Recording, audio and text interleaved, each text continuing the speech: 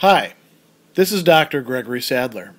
I'm a professor of philosophy and the president and founder of an educational consulting company called Reason.io, where we put philosophy into practice. I've studied and taught philosophy for over 20 years, and I find that many people run into difficulties reading classic philosophical texts. Sometimes it's the way things are said or how the text is structured. But the concepts themselves are not always that complicated, and that's where I come in. To help students and lifelong learners, I've been producing longer lecture videos and posting them to YouTube. Many viewers say they find them useful. What you're currently watching is part of a new series of shorter videos, each of them focused on one core concept from an important philosophical text. I hope you find it useful as well. In Virtue Ethics as a Resource for Business, Robert Audi is going to make some very useful distinctions for us about how we can evaluate a person's character in terms of virtues and also, by extension, in terms of vices. And we might say, well, why is it important that we care about people's character at all? Isn't it really more about the results or whether they fit the role or whether they just did the right thing, they followed the rules and procedures? And Audi points out that we really can't get away from concerns of character. I mean, we can certainly set them aside with usually bad consequences in the end when we hire the wrong people. And so he tells us that any ethical theory in general should help us to identify morally good people. So whether we're utilitarians, whether we're deontologists, whether we're virtue ethicists, whether we're employing an ethics of care or something like that, we do need to be able to specify who counts as a good person and why. Well, there's all these important domains. Hiring. You want to hire people who are actually going to be good in general because they're going to be good for your organization, right? Hiring people who have problematic character traits, that's really playing with fire, isn't it? You might say, well, we need these go-getters who are totally selfish. Don't be surprised then when they're stealing from the company, or abusing things in other ways. Evaluating people, this is very important. We have a continual review process in many companies, and you're going to have to do that eventually on the basis of character and character traits. Promoting people. Do you want to promote people just because they followed the rules or stuck themselves in a desk for a given amount of time and now have seniority? Or do you want to promote people partly on the basis of not just performance in terms of like meeting benchmarks or deadlines or quotas, but also in terms of being good people? If you don't, you're going to run into problems sooner or later. When we discipline people, when we say, well, you've done something wrong, what is the sanction going to be? Are we going to fire you right away? Are we going to not only fire you, but maybe sue you as well? Are we going to coach you? Are we going to try to work with you to improve on these sorts of things? That is really going to depend quite a lot on a person's character if you want to do it well. So we can't avoid what Audi here is calling virtue concepts, right? He says inside an organization, dealing with shareholders, regulatory agencies, he says doing this is for practical purposes impossible without relying on virtue concepts. What are some virtue concepts that he brings up here? Honesty. Honesty is a virtue concept. It's not just a checklist. It's not an on-off switch. It is a virtue concept. Fairness. Loyalty. And he says if we cannot identify and describe morally good persons in fairly simple terms, you can't do moral education.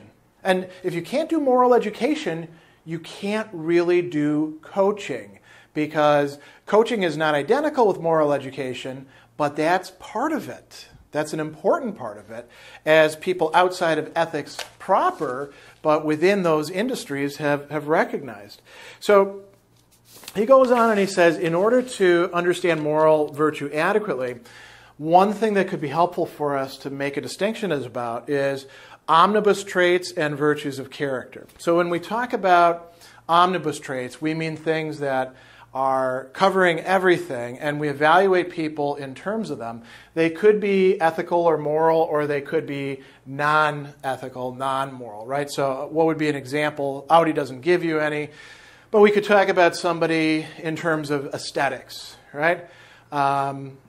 Moral traits are going to be, moral omnibus descriptions are going to be things like goodness, rectitude, badness, turpitude.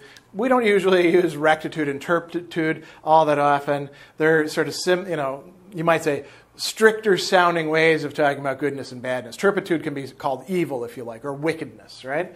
So, the people who set up the Ponzi schemes and defrauded investors, that's turpitude, that's wickedness, right?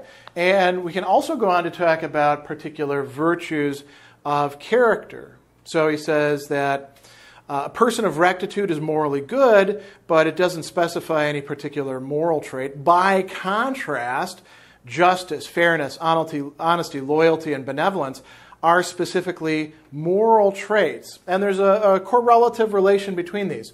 The omnibus traits allow us to describe a person as a whole, includes everything. Omnibus, that's what omnibus means. And then virtues of character allow us to say this person is good or bad in this way.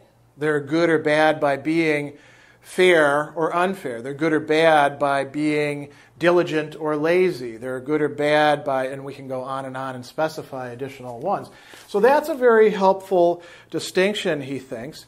And then another even more important distinction is, and this goes right to the heart of, can we actually evaluate people on the basis of virtue ethics, not just in the large sense of their character, but also when it comes down to individual actions. Can we say, well, that was a good action, but it wasn't an actual virtuous action, even though it was in accordance with virtue?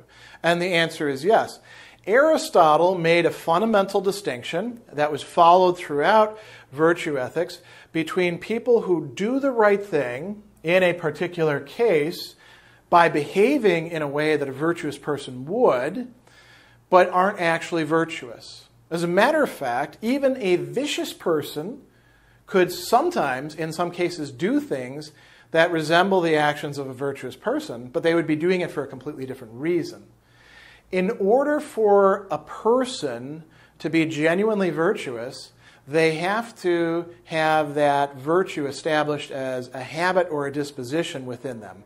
As Audi remarks, people having virtue will naturally act virtuously, though their doing so is by no means automatic. And this is what Aristotle says. The virtuous person will reliably or characteristically behave in the way that a virtuous person does, and they will also desire to do so. They want to be virtuous. They don't like when other people aren't being virtuous, when they're being vicious.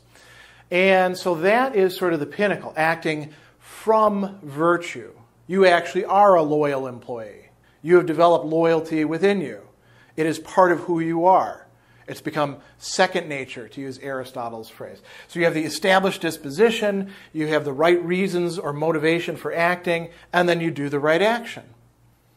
It's also possible to be acting in accordance with virtue and not be virtuous. You don't have the disposition at all, and you do the action for some different motivation or reason. He talks about, the person who is establishing a Ponzi scheme, for example. That's not a good thing, right? But you could do some things in the course of that are good things. Right? Madoff was taking from some investors to pay off other investors. You can say, well, he was at least acting justly in that respect, but he certainly wasn't acting in accordance with justice, right? There's all sorts of ways in which people will do something that is characteristic of a virtue and virtuous people and then tell themselves that they're good people. They're not. Simply behaving bravely in one circumstance because you're desperate doesn't make you a brave person. You can tell because they're not going to behave that way reliably in other circumstances. But then we have a really interesting middle ground that Audi is bringing up. He says that a person can act for the right sort of reason, and so virtuously in a full-blooded sense, and not merely in conformity with virtue, without having a virtue appropriate to acting for that reason. This can occur during moral education, in which one can do things for good reasons along the way to developing a virtue, but before succeeding. Moral education could be everything from taking kids and trying to teach them how to, be decent human beings and have it be part of their character, to coaching sessions that you're going through where somebody who actually has the virtue in question is trying to help you learn how to develop that virtue, to doing self-help on your own and engaging in disciplines to gradually become a more and more virtuous person. You're doing so without having the disposition at this point, but you do have the right reasons, and that leads to the right action. So there's a third possibility, which is, you might say, acting from virtue, no longer all caps, but sort of in lower case, which is going to be dependent on other people acting from virtue. And these are different levels of goodness. It's good to act in accordance with virtue, even if you're doing it for the wrong reasons, because it's still a good act, right? It's just not as good as it could be. It's even better to be acting from virtue, but in some way where you don't yet have the disposition. Best of all is to be acting from virtue because you actually have the disposition and you are a just person. You are an honest person. You are a diligent person. You are a loyal person, right? So we can make these moral distinctions. These are all good, but some are better than others. So to go back to this, when we're identifying good people, who do we really want to have? We want to have people who are acting from virtue. Can we evaluate that in one single interview? Probably not. We have to look at the way in which that person behaves over time, and we have to check whether there's a kind of reliability or consistency in their actions. And we also probably want to ask them, why are you doing the things that you're doing? If they say, well, I'm just doing it to make a ton of money or to get people to like me, at best they're acting in accordance with virtue. So this is a very important set of distinctions that can be quite useful in applying virtue ethics in business contexts.